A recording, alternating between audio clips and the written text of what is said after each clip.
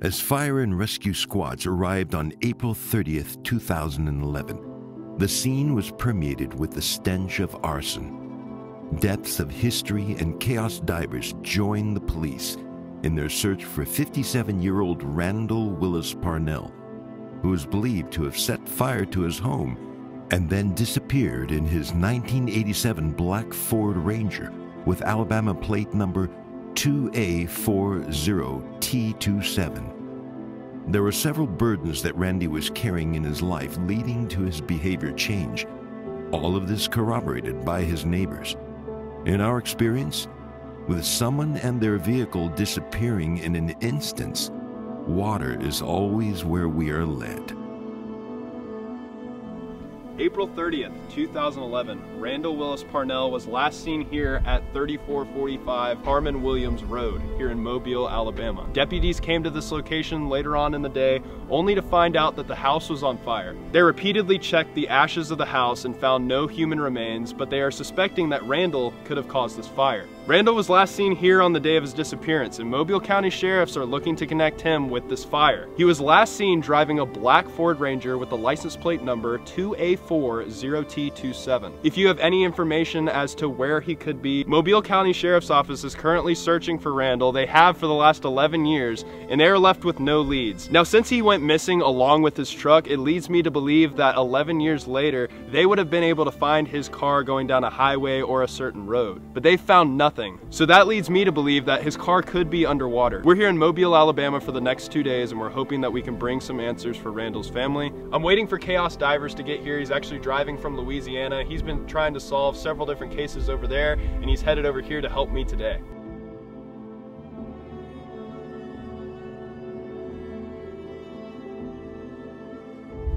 So as you can see behind me, there's a bunch of woods. There's a little bit of a field and like an outcrop area. I started walking towards it though, and this is where Randall lived. I believe right down this driveway. Further on, we should be able to see the remains of his house. But we're gonna walk this way and see what we can see over this direction.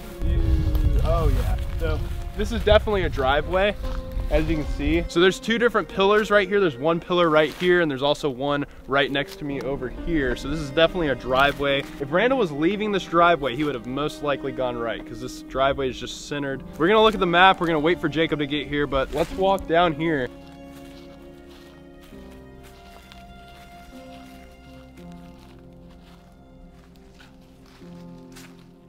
Not really seeing too much.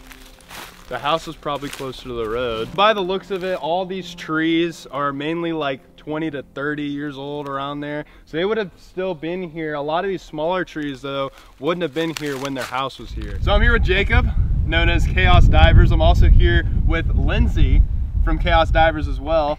They are both a team, and we are teaming up with them today to search for Randall. And the first thing that Jacob wanted to do, and this was a lot smarter than me walking in the woods. I just walked like a half mile back there looking, and he said, "We have drones, Britton. Why don't you just fly a drone and see if you can find where the house was?" So we're getting the drone up now, and it'd be really cool if we could, you know, see exactly where this house was to kind of determine like a route that he would have taken potentially. Now they think that Randall is the one that burned the house down. That's what they, yeah. Especially with him disappearing.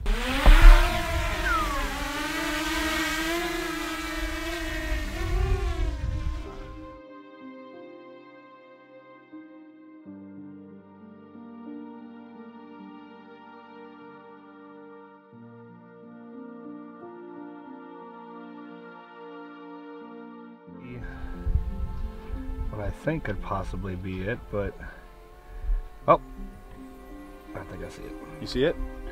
Yeah. Yep, he found it. He definitely found it. Oh yeah, that's it 100%. Now let me look, see if there's You can see the frame. That's crazy. See if there's any trees in my way. You can literally see the frame of the house. See, Oh, can you? Oh, you can see it. You can see it's right there. there it is. All right. Well, all right.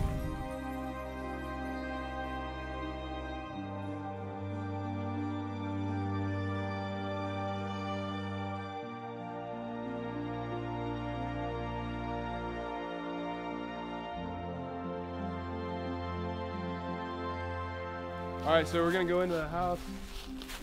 Some beam. I don't think this is his house, but it was some kind of Little outbuilding. There's an egg down there. It's not a real egg. I'll tell you that much. It's like a fake egg. So as you can see behind me, there's a shed of some sort. We're looking for the house right now, and his drone is right on top of where the shed is. We're walking in this area. We don't really see any remains of the house, but we do know this was probably the out shed for the house. So the house has got to be around here somewhere. Yeah, so she's basically got an app that's like tracking all of the property markers and like property owners. What is that? Is that like a well down there? That spot way down, so where the road meets is probably about where the house was at. Because there is like fresh greenery around it. Yeah. But that middle part is still charred. I mean, that'll take years and years to recover. That it looks like there's something right there. You see that? Oh, I see it right there.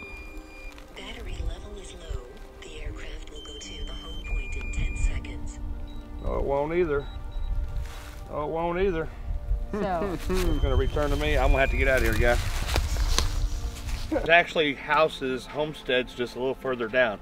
But I think right over here on this corner there was a dead spot. So let's see if that was maybe the possibility of it being his house. I mean, 2011, this growth is gonna grow over, but it's not gonna hide everything. With the charred and the heat, it's gonna be dead for a long, long time. Oh yeah. So we're gonna turn down here. No opening.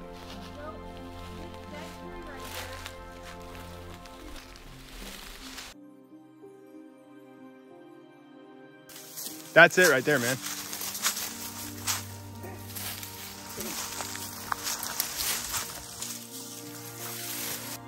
That's brick right there. Hey, we got the house. This is definitely the house. Good job, Lindsay. This is definitely it. The floor here. Oh yeah, yep. So That gives us some more insight. there's the Ranger truck bed. Is it really? The liner, look. The liner for it? Yeah. That's the liner for the truck bed. For the Ford Ranger, for his Ford Ranger. That's the bed liner for it. That's crazy. So we're not looking for a bed liner in the back of the truck. We're not looking for a bed liner. We know, hey, look, there's the front steps. Front steps to the house right here. Yep. Look at that. Lawn chair right there. I knew there were flowers too. I saw some flowers. And look, you can see that everything was burnt. Cause look at all this melted glass. Yeah. The bubbles in the glass. Yeah. Like a melted bottle there. Oh yeah, that's melted glass. That's actually a pane out of a, man, that's a pane out of a vehicle. Really? See how it's like, Yeah. it looks like the front of a windshield has been burnt. Because Now, you can is see that, the tent on the front like coming up from it. is that his vehicle? Probably not, because they said they actually looked in there and no vehicles of that nature had been found. It could have been another car that they just took out. That definitely was a truck bed liner though. 100%. Oh yeah, oh, it's the bed liner of the truck. Yeah. For sure. So, all right, well, let's go search that pond up there that you've seen. Okay. And All right. This is some good evidence. I mean, we got evidence here that's the story's true, so now we just got to get going.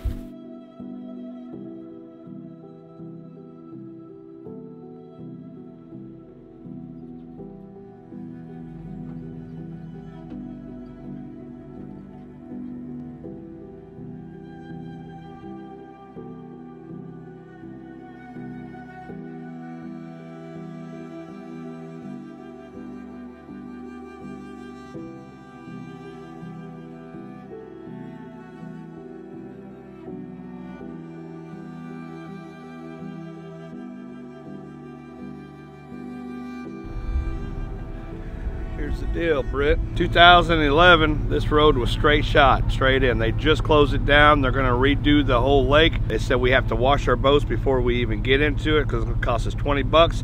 Plus, I gotta call the old boy tomorrow or tonight and see if we can get permission to actually search it for tomorrow. Wow.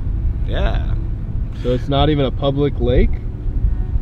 Or is it? I guess this is the only access to this lake. Okay.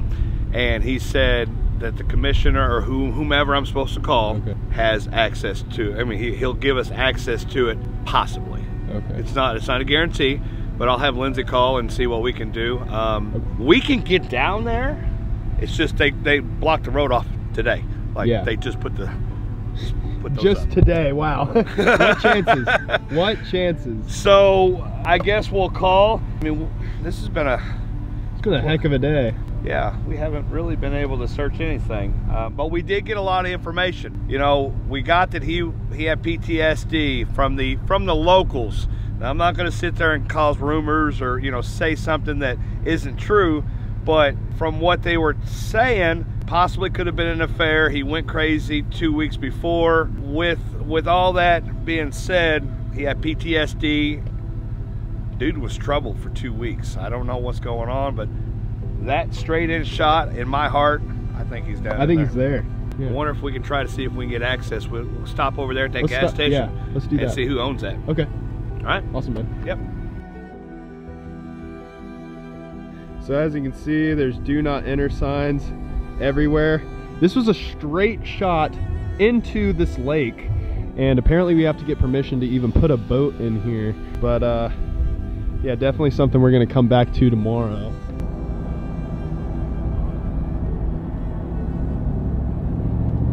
If this guardrail wasn't here 11 years ago, that is the easiest, that is literally the easiest way you could drive into the water. You could literally drive right off of this into the water. I guarantee you there's a car in there, or possibly more than one car. All right, everybody, so that is going to conclude day one of searching for Randy Parnell. We went to his property today, did some drone footage, kind of tried to get an understanding as to what went down that day, you know, when the house went up into flames. You know, we hear all these reports online, and we just wanted to, you know, clear it up for ourselves that that is exactly what happened. And so far, everything that we're learning is that he definitely did leave his property.